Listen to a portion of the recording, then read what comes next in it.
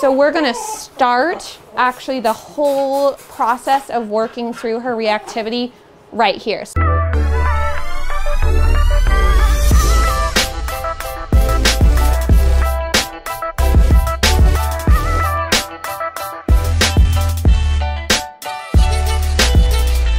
Maddie here has severe reactivity towards other dogs. We've been working with her for a couple weeks. Her owner, before coming to board and training, was actually doing everything right, getting her focus off of the other dogs. But now Maddie's at the point where she needs motivation to speed up that decision of making the right decision to not react. And a lot of her issues are fear-based due to lack of socialization from her previous owners. You can see she's, from even letting her out of the crate, she's gonna be just in her own mind instantly.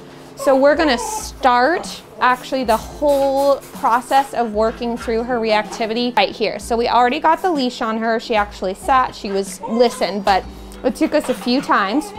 So now, instead of kind of waiting for her to make the right decision, like we usually do, like Maddie up here, we have to speed things up. So if she doesn't make the right decision to listen to our direction right away, we're gonna go backwards from what she wants. So Emily here is going to help do that. So all we're looking for to start, so you just want to make sure when a dog you know, has reactivity issues, that you're starting out, second that they get out of the crate or out the front door, you have their mind before that.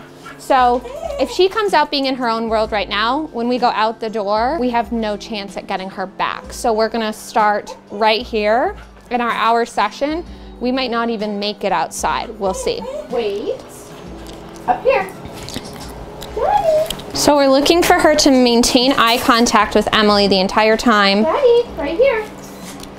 The point of wait is to not go on whenever she wants, whenever the door is open. See, up. She tried to go out, be in her own world, so it's right back in.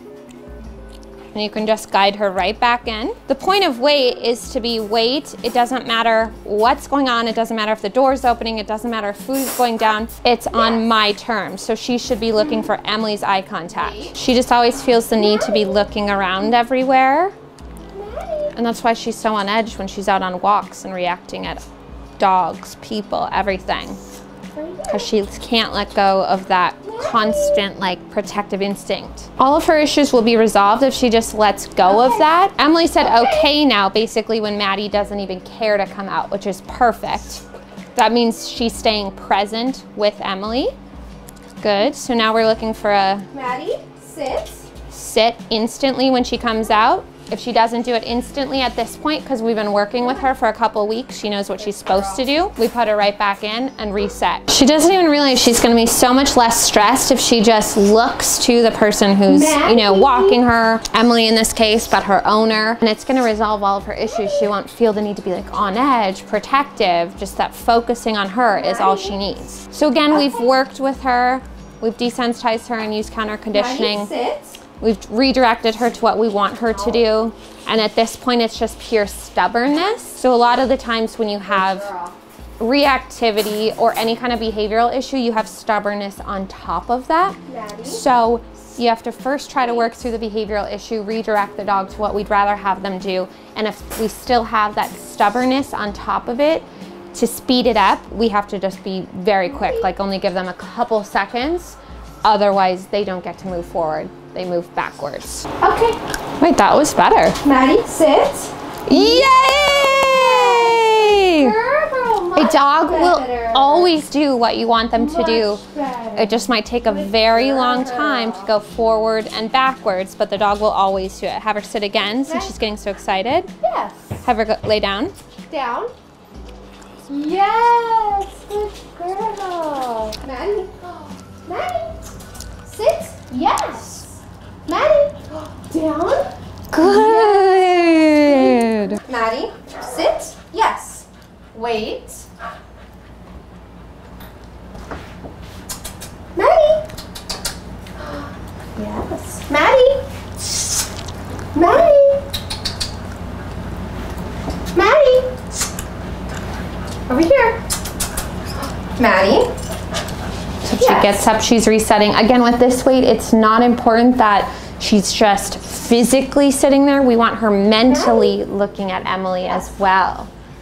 Maddie. If her mind is already out the door before we even step outside, again, we have no chance at getting her then when she is.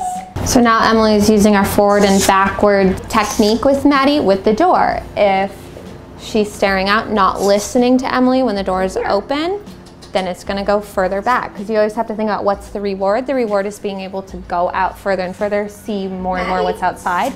We need her to know her only key to getting that is checking in with Emily. Maddie. Good, much better.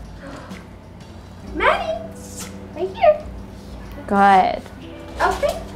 Maddie, sit. Oh, quick. Almost. So Maddie. She's gonna have her sit again and do a down. Maddie, down. Because when she just did that sit, it was like the bare minimum. So we're gonna stay in this position or stay in this spot until Maddie fully listens to Emily.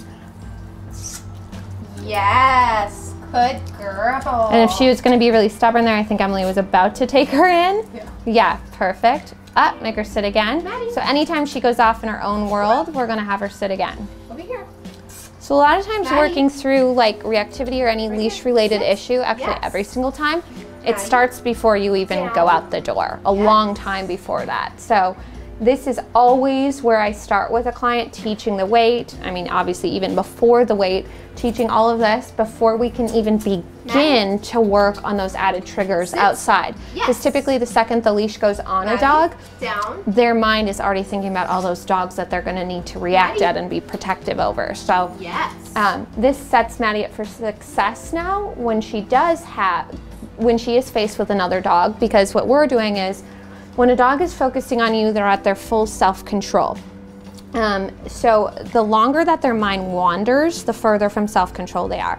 So if you put a harness on the dog and her mind is already out the door, then you start walking closer, you just go out the door. You're already way up here before she even sees that other dog. So if she sees another dog up here, it's gonna be a lot harder for her to control herself and be able to, you know, have enough self-control to change the behavior from what her natural instinct is to what we're trying to train her to do if she's up here as opposed to here. So anytime she's going up here, we're bringing her back down here, and we're not moving forward until she's back down here. If that's too hard for her, then we're putting her backwards to get her back down to here. And we'll move forward, try again until she does it. So good girl, that's really calm. You always want your dog's mind to just stay with you. If you think about like the average intelligence of a dog, it's just staying with you. It's like, oh, what's next? Food's in front of me, ball's in front of me. It takes intelligent dogs to have behavioral issues like this because she's having anxiety about the future. So our goal with working through any kind of anxiety, reactivity, just anything in general, any behavioral issues, is keeping your dog present with you to just follow your direction. Everyone will be way less stressed.